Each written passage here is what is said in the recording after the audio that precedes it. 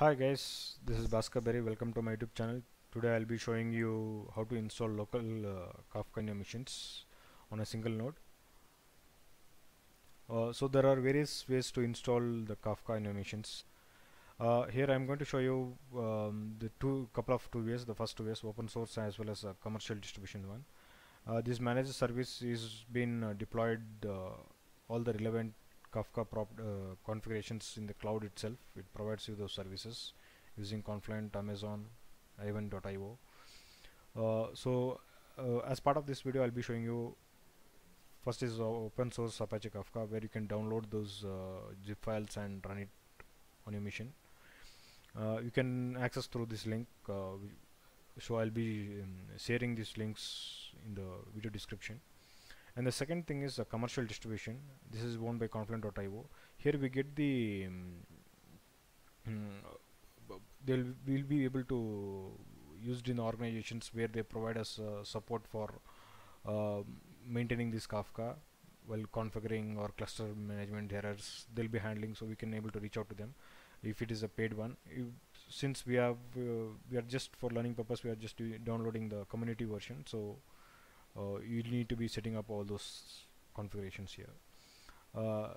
Apache Kafka and the Confluent, there's a difference between them. So Apache Kafka, everything you guys need to be handled in any organizations. If they are using this, they should have a good team where they can handle the configurations, errors, cluster managements. All those things should be taken care by them.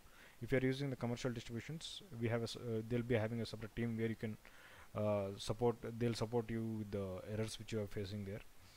And managed services, these are like cloud one. Okay, so let's start with downloading them. So this Apache Kafka, this is the open source one, the first one which I showed you. So here is a zip file. We can load the version. We can download this. So I'm trying to download this.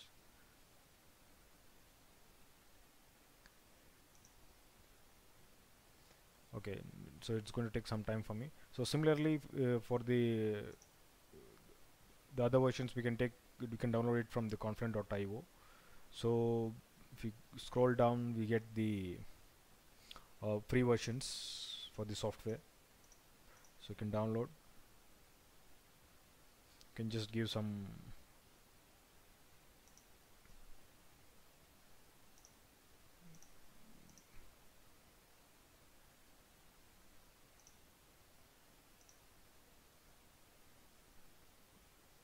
you can take a zip file, just download it for free. Okay, the first thing, I think the open source has been downloaded, so let me show you the example there.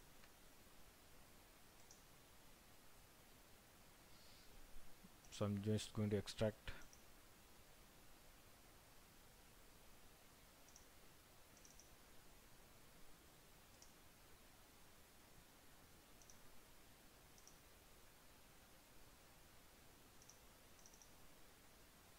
So you can see this folder here. So what I'll do, I'll just copy this into my C drive software folder.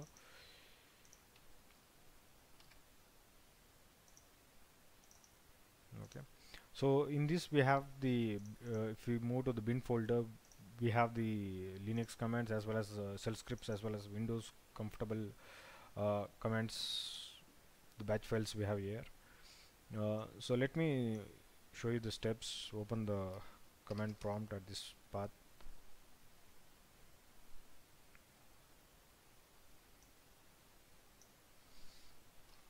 And the first thing is I will start the zookeeper. So just to give a small introduction on the zookeeper, a zookeeper might be deprecated in the newer versions, but as of now it still is there. So this zookeeper handles the brokers as well as maintains the configurations of the topics, those cluster details. Everything will be handled by the zookeeper. Basically it is like configuration tool. As of now, just remember it as a configuration manager.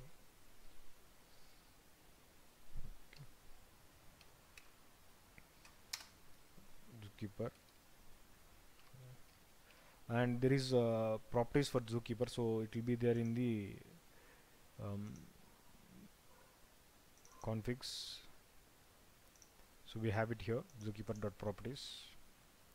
Let me open it and show you. So we have this, the default port as 2818 2181, sorry.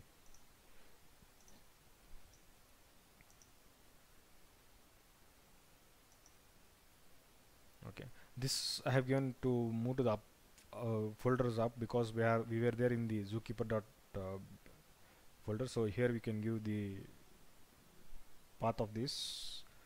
It is there in the config slash zookeeper dot properties, the same name.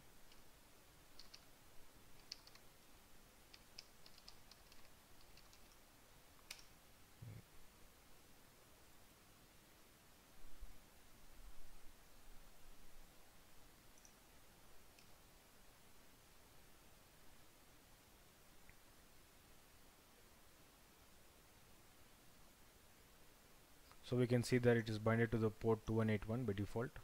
So similarly, we'll be starting the Kafka server. Just type command to open that path, and here we are going to show you the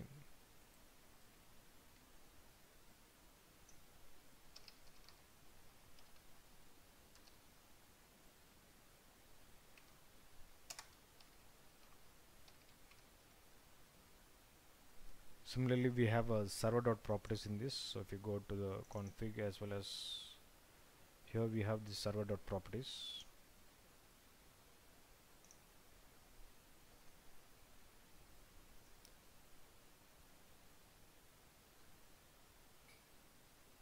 So these are some basic default properties that it has. So it is binded to the zookeeper, which has the 2181, and it is running in the other tab.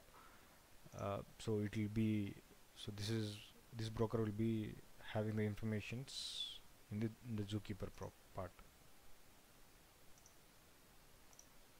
So here I'll just start the Kafka server.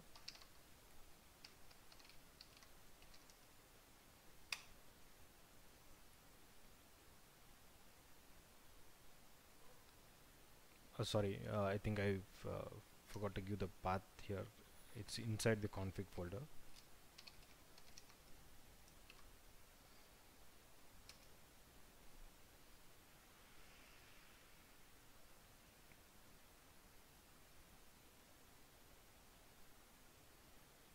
So you can see that it has started with the zookeeper, the 2181 binded to that.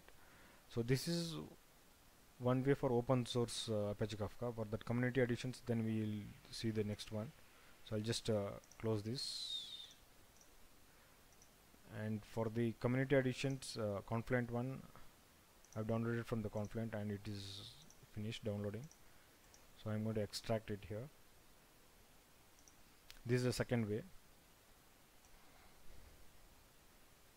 So it has extracted here. So if you see this, these both have the similar folder structures, the open source and this one, but here you have the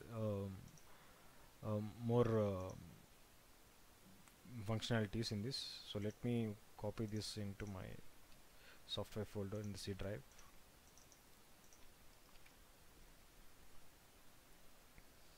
So you can just compare these folders. It will be the structure will be same itself.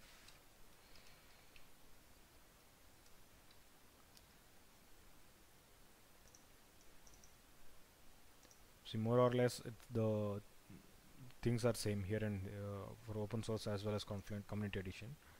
Okay, so let me start the community Confluent and show you how the so similarly here also we have the shell scripts, and we have the Windows batch file supporting. So we'll open this command prompt here. Let me open the two windows, one for starting the zookeeper and other for running Kafka. So let's start the zookeeper. So here we have Kafka. The folder structure is slightly different in the Confluent. So we have inside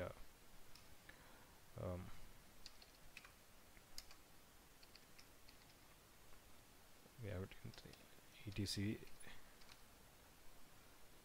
Kafka slash, we have zookeeper properties here.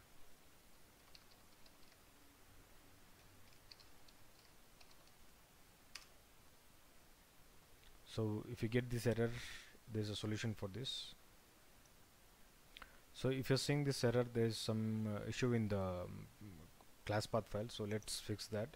So the fix is, go to the Kafka run class bat file and add this piece of code there. So let me go there.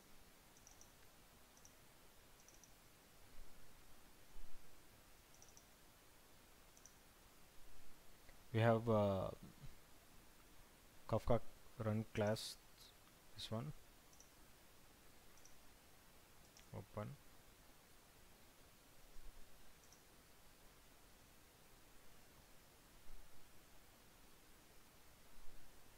So you can save above this class path addition for core. You can copy these lines here.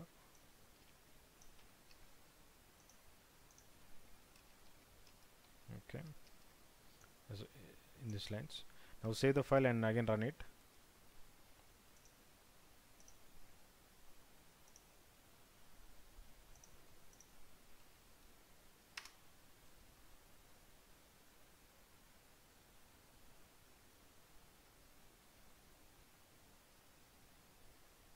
Get it started. Okay, and this is bind to 2181 port. So similarly, we'll start the Kafka server as well to see if everything is working fine.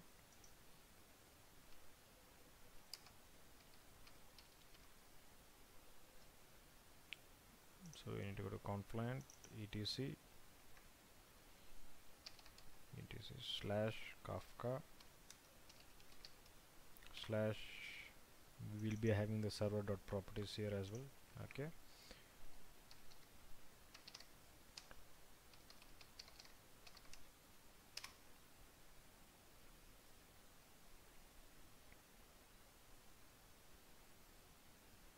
okay, so this is also able to run properly without any issues.